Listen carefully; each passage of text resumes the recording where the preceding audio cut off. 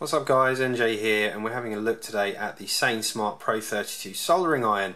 Now I had to change soldering iron recently. I've been soldering for probably like 2 decades. I've been doing it a long time and I've been through a lot of soldering irons, and there are some great soldering irons out there and there are some really quite terrible ones. I've tried them all pretty much, and normally when you want a great soldering iron you have to spend upwards of $100 really to get into the territory of things like the Hackos and the really high quality irons that are very true with their temperature control. And soldering is one of those things. It can be a really enjoyable experience, but I know a lot of you get really frustrated with soldering out there. So there are a few things out there to really help make your life easy, and this guy here is one that I am so happy to have come across. I say I came across it. I was recently, I've just one of my other soldering irons died. It's one that I've replaced 3 times under warranty, and it's not a cheap soldering iron. I'm not going to name it, but it gave me all kinds of problems. I was about to throw in the white towel and go out and get a Hacko, and my good buddy Chipko said to me, have you heard of this guy? It also goes under the name the TS100. There's a few names for this same soldering iron, and here in the UK it's around £60. So no one sent this to me. I bought it with my own money over on Amazon. I thought I'll take a punt on it, and if it doesn't work out I'll just send it back and revert to plan A and get the Hacko. But I'm so glad I got to try this guy out, because it is absolutely brilliant and really something all of you should consider having in your arsenal. So let's have a quick look at the soldering iron itself, and this is it. It's absolutely tiny. It's a 32-bit processor and it has a PID controller. Hooray, more PID controllers. It's only a matter of time, I guess, before we start getting PID controllers into other aspects of our hobby. But yeah, the thing that makes this, there's a lot of things that make this fantastic. It operates from a DC input of, well, it's rated from 12 to 24 volts, although a quick look at the schematic seems to show to my eyes that it could probably handle quite easily up to 26. But yeah, it's a DC input with a barrel jack straight in the end here. So you could literally run this off a live poly at the field, make up an XT60 to barrel jack lead, and you've got yourself a great portable soldering iron. And this is essentially seen as a portable soldering iron, but I'm here to tell you, do you know what, this could very easily be your main soldering iron. And I think, to be honest with you, from my experience having built a couple of quads with it now, this will be my main soldering iron. One of the great things about it is its temperature control is so damn accurate, and that's where a lot of the other soldering irons, certainly in this price range, and even some of them slightly above, are nowhere near as accurate as this thing. Having worked on many different gauges of wire and knowing what temperatures things should be at for the solder to flow, I can tell you now a lot of them are just straight up lying, and you have to max them out at 400 degrees to get what in reality is probably more like 300 out of them. The temperature control just isn't accurate.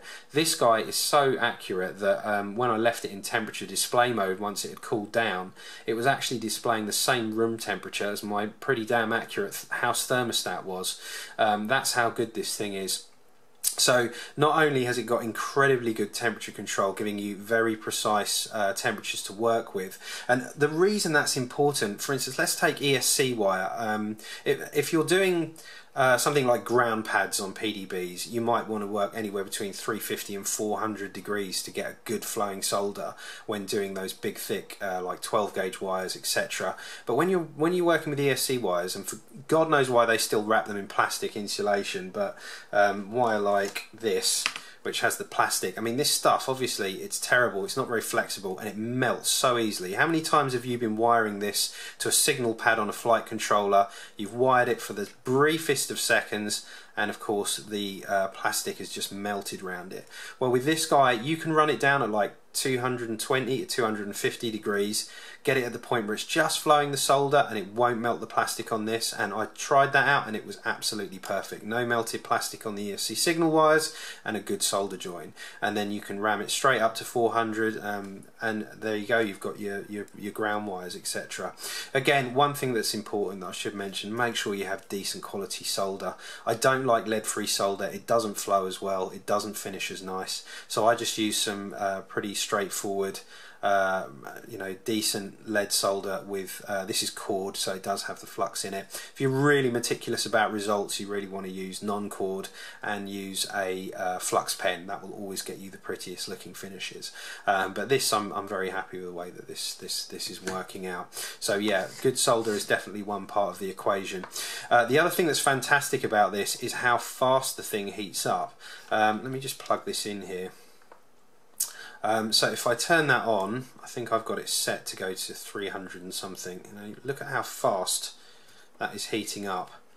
And if we wait, where are we now? 2. So that should definitely be hot enough now to melt. And there you go. Look at that. Straight away, it's done. That really is absolutely incredible at how fast that's done that. And I've actually loaded on here the open source firmware, and I'll put a link in the description by Ralim, I think it is. So this is a custom rewrite of this firmware, and he's able to run this up to 450 degrees, and I've checked that and it's working fine, and to be honest with you, I think it's absolutely perfect. It's got no problems handling that. One of the nice things that the Ralim firmware has done, it also allows you to adjust all the settings for this on the pen itself, whereas the original firmware that comes with this, although they might have changed this now, you had to edit a text file, because this has actually have a USB slot on the back for a mini USB, micro USB that you can plug into here, like a standard phone USB connector, and you can put this in DFU mode and change the firmware and mess around with the settings of the iron. So this custom firmware, you can change all the settings right here, which is really useful. And I'm just trying to remember how I get into the settings. That's the cool menu. There we go. So settings is the back button, and then we have here, so we have the under voltage cutoff, which is at 10 volts.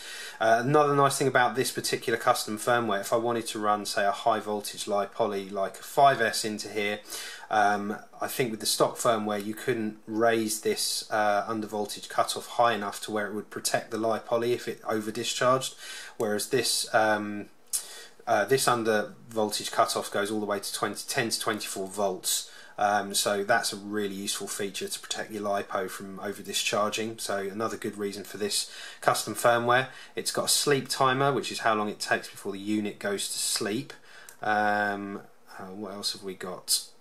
SLTME, what is that? Sorry, that is the sleep timer, I'm getting mixed up. SH, shutdown time, how long the unit will wait after movement before shutting down completely. And this has a gyroscope in it, so it will actually sense when it's not being used, and you can configure how, you know, I've got it for 6 minutes before it shuts itself off.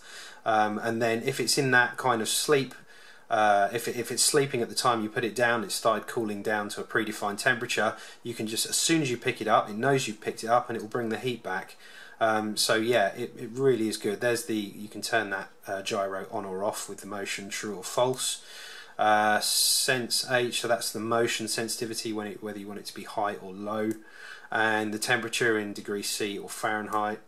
And then flip display, and you'll notice that I'm actually a left-hander. I use the iron with my left hand, so I've been able to flip the display, so it works for me. So some really nice touches in here for this soldering iron. One other thing I noticed as well, I know some people complained about the ergonomics of this, saying, well, there isn't much protection here, you could probably be more likely to burn yourself. But let me just show you something here. So let's reheat that again. Nuts how quickly this thing heats up. So we're up at, you know, right, we're over 300. You can see, you know, we're not messing around. That really is the temperature. And you can see here, look, I'm holding that. Can't see any sizzling skin, right? So they've, again, it's brilliant that this tip does a great job of just focusing the heat in the right area, so it doesn't actually matter. And there we are at 380, stable. So yeah, all in all, this guy is an absolutely brilliant soldering iron. It's been really easy to work with, the temperature control is active, the price is fantastic, and it has custom firmware, and it's super portable, and you can run a LiPo off it. I mean, what more could you want? This gets an enormous thumbs up from me. I shall put links in the descriptions, go and get one. And while we're here, let me just show you a quick soldering tip. I've got a series of these that I'd probably like to go through over the coming months, but they're just small things that can help reduce the headaches while you're doing some soldering, and things that I've picked up over the years. So let's have a look at doing some wire-to-wire soldering. Okay, so there are various ways to join two wires together, and I've seen a variety of these approached over the years. One way that I see people do with wiring is to grab it and twist it up together and then put some solder into it and heat shrink over it, and you've got this kind of affair, which just obviously looks absolutely terrible and not a great idea at all. The other way I see it is to use a set of helping hands and to hold these guys one on top of the other like that, and then to solder it together. Again, you're just kind of relying on the solder. It's a little bit brittle, and if it isn't done well, that will pull apart, and also it looks absolutely terrible. The way that I found is a really nice way to do wire-to-wire joining is to do the following. First of all, I'll strip back just enough. I don't want to go too crazy, and I'll usually do this just running the knife around the side of the insulation and then pulling that off. And then what I will do with that is just to use my finger to just basically push and spread the end into kind of like, I guess it's kind of like a brush head. So we're going to do that with one end. I'm going to do exactly the same with the other wire that I want to join it with. So you don't have to go crazy, just kind of pull it apart with the tip of your finger so that it's in that slightly brush-like state.